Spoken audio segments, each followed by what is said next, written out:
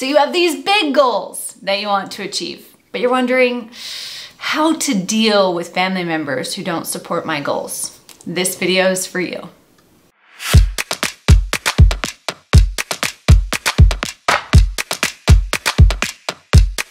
Hi, my name is Tiffany Toombs. I'm a high-performance mindset coach that has worked with thousands of people across the world to help them reprogram their mind so they can achieve their goals faster. In this video, I'm going to share with you the real reason why your family members don't support you in your goals. Psst, it actually has nothing to do with you.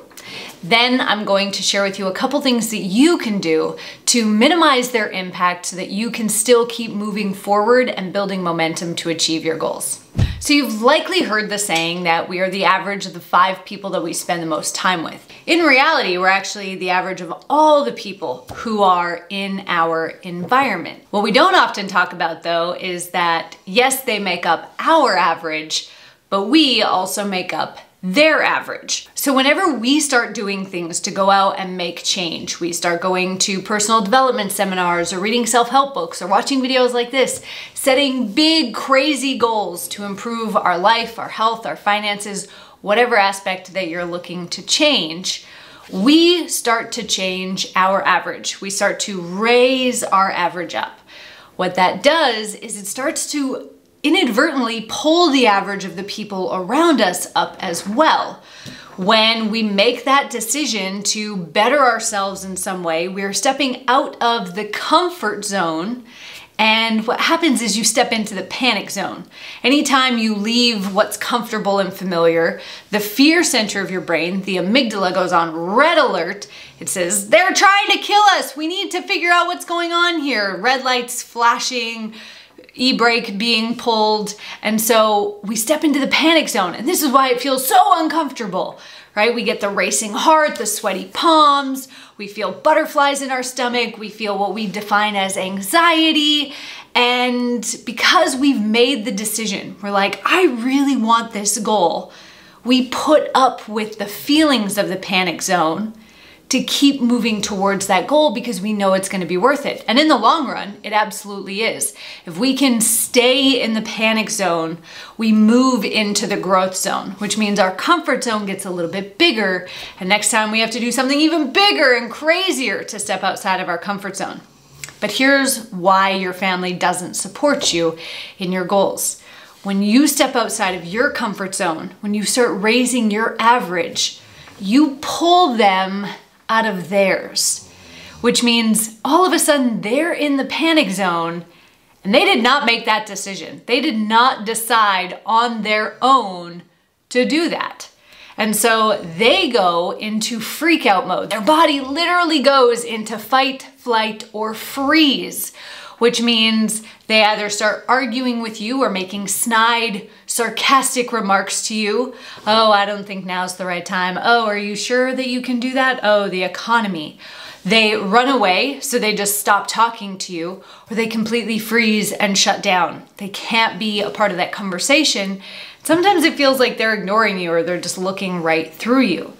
So it actually has nothing to do with you and everything to do with the fact that they are put in a fight or flight system because you are making change. Think of it as you're starting to shine your light in the world, which is great. The people who are ready to make change can follow in your footsteps. They can use the light that you're shining on the path to see their way. But it's also shining a light on the area that other people in your life are playing small. That can make them really uncomfortable and it can make their ego really defensive. So regardless of how your family is showing a lack of support for you, the reason that they're doing it is because they are in fight or flight. It has nothing to do with you. Now, before I share with you what you can do to minimize the impact of their lack of support, I want to hear from you. What is the big crazy goal that you're going after right now? Go to the comments below and let me know so we can cheer you on here.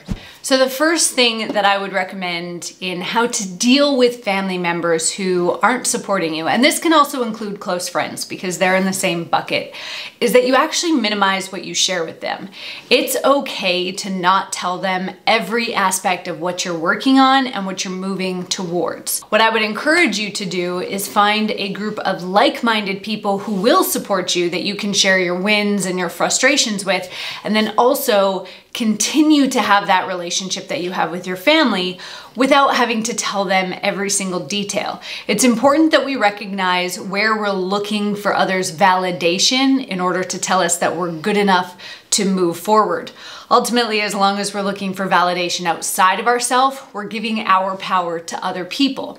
Now, if you're in the process of doing the inner work and healing, then that's great. Taking back your power and seeking your own validation is always the best way to success. And while you're in that journey, find the group who will support you. There's plenty of Facebook communities and masterminds and things that you can join. There's a quote out on social media about how the person who supports you most is the best friend from the internet that you've never met in person. And that couldn't be more true. On my own personal journey, some of the people who supported me the most were people I had never met in person, but I had connected with online. So look into those forums and those Facebook groups and those communities where you can be around like-minded people who will support you. And you can maintain your relationship with your friends and family without having to tell them every detail of your dream or the actions that you're taking towards that. Now, before I share with you another tool that you can use to minimize the impact of your family on the momentum towards your goals, I want to remind you to subscribe to my channel.